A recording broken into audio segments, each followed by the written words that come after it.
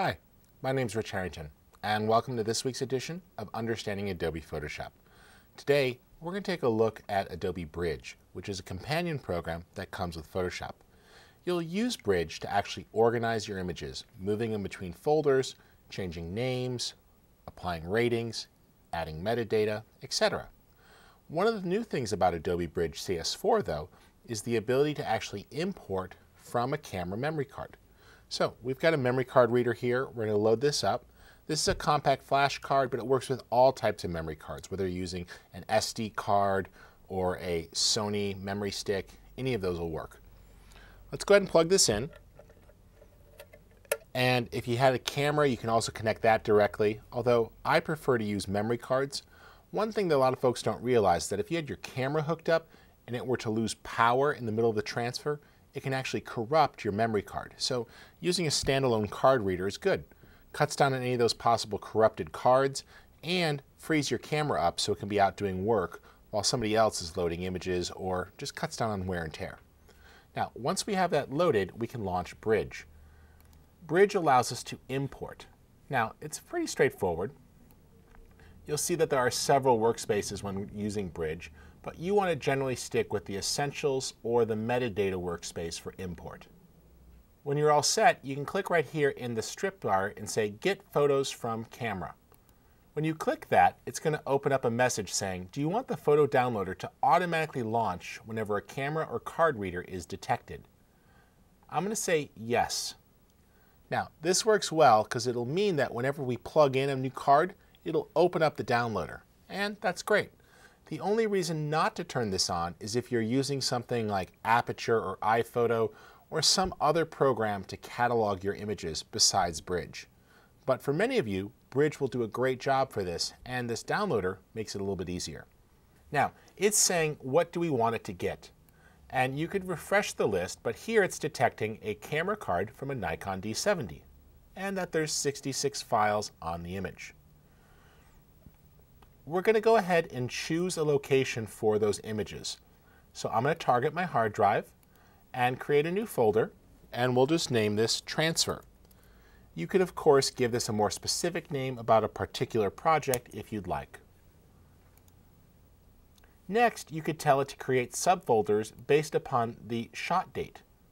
Now, this will do it by year, month and date, or by just month and date, and this makes it a little bit easier if you've got images captured from a variety of times. If you want to rename the files, you can, but I generally recommend doing this later. The only reason to rename upon import is if you very quickly have to turn the images around and get them out the door to somebody and you want them to have a custom tag, like maybe the client's name. We're going to go ahead and tell it when it's done to send these over to Adobe Bridge. Now, there is a very important option here, which is to convert to DNG. This is a substantial thing that you're going to have to think about. Many people choose to keep their images in the raw format that comes from their actual camera manufacturer. Now, camera raw formats vary, and each one is generally proprietary to a particular brand of camera manufacturer. But this still works out okay in most cases. The concern is what happens if that camera manufacturer goes out of business in the future or changes their technology? Well, we haven't faced this yet, but Adobe offers the universal DNG or digital negative format that is designed to really get around this. If you want to convert to DNG, you can, and under Settings, you could tell it to include a JPEG preview, as well as to preserve the original raw image that's in there, and embed the original raw file if you want to. Now that option will make a larger file, but it will give you both the raw file and the DNG file nested together. I'm going to go ahead and click Cancel for a second and uncheck that. You're going to want to do a little more research on the DNG format and decide if this is something you'd like to make part of your workflow. Now, when we're all set here, we can choose a couple things. We could specify that we want to delete the original files if we'd like to clear the memory card, or leave that unchecked. I generally choose to leave the photos on the card until I know I've successfully loaded them into my system and performed one manual backup, either to a DVD or a separate archive drive. So don't be too quick to actually blow those images away. If you'd like more options, just click the Advanced Dialog button here, and you'll see you actually get a great preview of all the images on the card. This means that you could select which images come in, so if there are photos you know you don't want, you could just uncheck them. You see here we have some materials from a recent video shoot, including some product shots, and we could choose which parts we'd like to actually add. So if there's photos in here you don't want, you can actually get rid of them. I'll go ahead and get rid of these two because I don't need them. When you're satisfied, you can go ahead and click Get Photos. You also can actually add some basic metadata, which is useful. For example, applying a copyright to your images before import. When we're all set, I'll go ahead and let these come in by choosing Get Photos. To make it easier, it gives you a detailed progress dialog window. You actually see the thumbnails of the images as they load and a progress bar. Do not disconnect your photos from the photo reader. Leave that card in place or you will damage it, and of course the images that are importing. When it is done, it will be perfectly clear that it is safe to remove the card.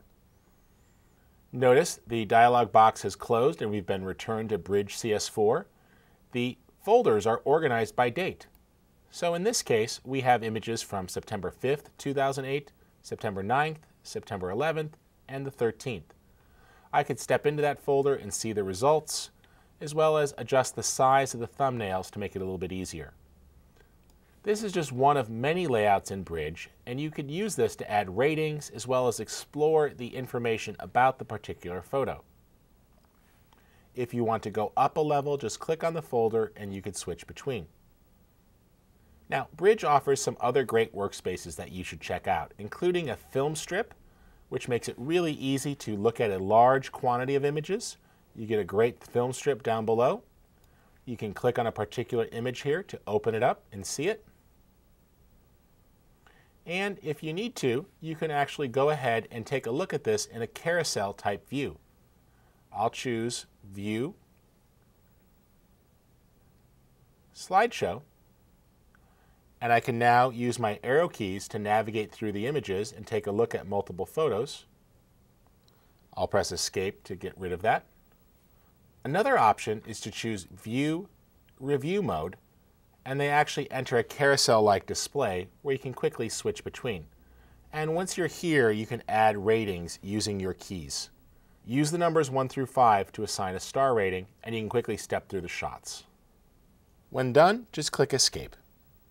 So, Bridge has lots of uses, especially for reviewing large quantities of images. It's a whole separate program from Adobe, but it is bundled with Adobe Photoshop, and you will want to make it part of your workflow. It's also great for doing things like making web galleries and contact sheets, and quickly organizing images into separate folders for large jobs.